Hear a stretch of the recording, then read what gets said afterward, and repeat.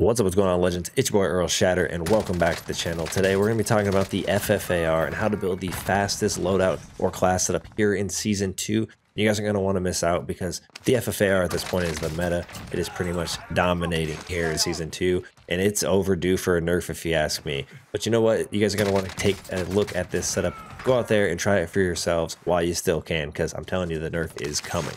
Now, alongside of obviously sharing with you guys the loadout or class that you could be running, I'm going to be sharing with you guys sort of an alternate one you can do as well, because after I kind of put this together and decided what I was going to do for this video, they finally released the fix for the agency suppressor. So now that is no longer out of commission. I'm going to be sharing with you guys pretty much 2 for 1 in this video today, and both of these setups are going to work really well. Now, I'm not going to just be sharing with you guys the loadout or class setup today. I do want to talk to you guys about just how much of this specific loadout changes from the base variant, just so you guys know how dominant this weapon truly is. And obviously, if you guys have been out there and you guys have been using it, you know it's good. But you could be using the wrong setup. And you know what? It's important to know what attachments to be running and why you want to be using the setup that you're using. So we're going to dive into some data. We're also going to obviously cover the best class setup or loadout. But before we jump into the rest of the video, if you guys do enjoy this content at any time or find this video helpful in any way, make sure you guys go down below and show your support by smashing that like button. Let's go ahead and throw an easy goal of 30 likes on today's video, as well as if you guys want to find your way back to the channel for more Cold War and Warzone content, make sure you guys do hit that subscribe button alongside that notification bell so you don't miss out on any future videos.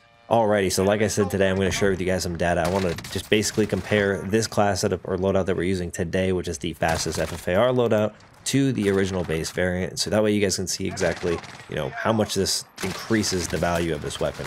So essentially with the base variant of the FFAR, you're going to have, if you hit all headshots, a time to kill of 333 milliseconds, and that's only if you are managed to hit all headshots, obviously, and that would be 6 shots to the head. Now, if you were to hit all chest, which is obviously more realistic, you're going to have 467 milliseconds on your time to kill. That's for the base variant. Now, with the loadout that we're going to be talking about today, we're going to be able to extend that same range, same time to kill we just referenced, up to 46.8 meters. So we have a range increase of 30%.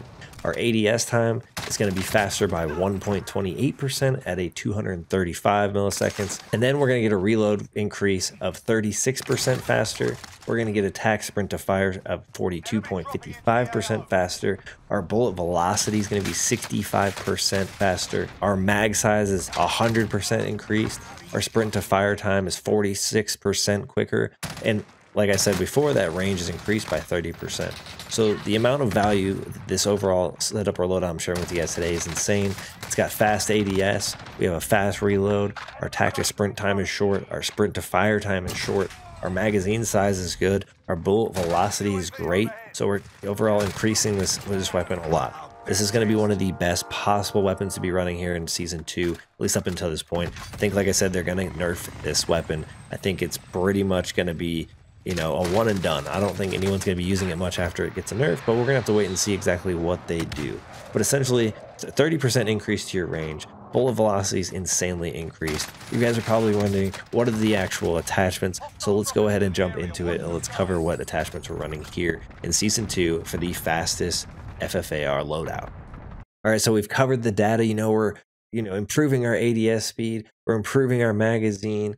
We're overall increasing our bullet velocity. Now, what are the attachments to go into that? And we're going to go ahead and discuss it right here. So for our first attachment, we have our barrel, the 19.5 inch reinforced heavy. It's going to increase our effective damage range alongside our bullet velocity. So it's responsible for that increase of 30% damage range, taking us from 36 to 46.8 on our damage values. So that's huge. That's going to make this thing that much better. And if you think about it, the FFAR is really good in close quarters, or at least better in close quarters, not so great in long distance engagements. So it's overall going to make this the most effective it could be in the ranges that you're typically going to be running this weapon.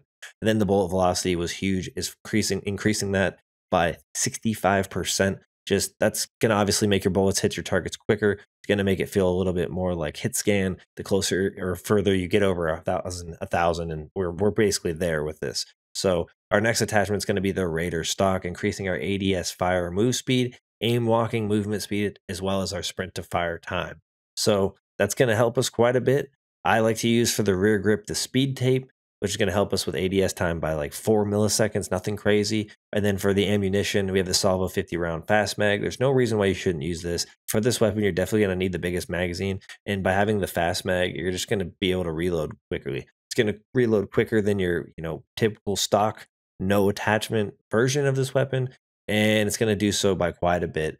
Obviously, the reload time is decreased by 36% running this, so I don't see why not. 50 rounds, go for it. Our next attachment and our last attachment here is the FFAR speed grip. It's going to be helping us with our sprinting move speed as well as our horizontal recoil control. I mean, vertical recoil, I think personally, is a lot easier to control, so having it be a little less side to side, anything you can do to help is important.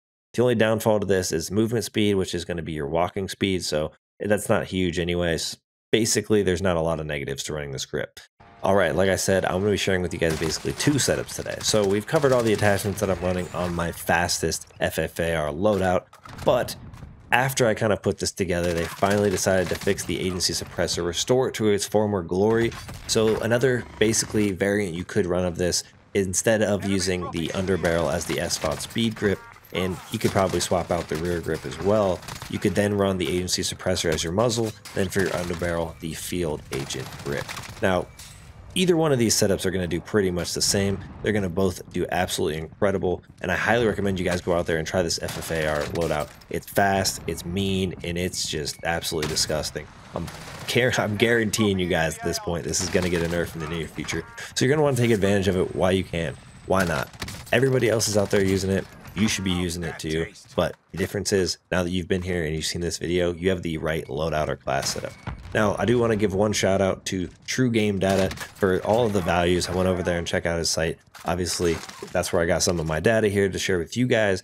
And overall, he's just running a great website over there. So you guys want to more in depth on the loadouts and stuff that you're running, you guys can go check him out. I'm going to leave the link down in the description below. And you guys can build whatever loadouts you want and see the pluses and minuses of all of that stuff, because he does all the true testing alongside of obviously JGod, of course, and many others. So there's a lot of real data out there. You guys can find out exactly what you're running, and I'm going to use it to share with you guys the most accurate information I can. So hopefully you guys all enjoyed today's video. Thank you guys all for tuning in. If you guys again did enjoy this at any time, make sure you guys are down below and hit that like button. Hopefully I see you guys all in the next one. Peace.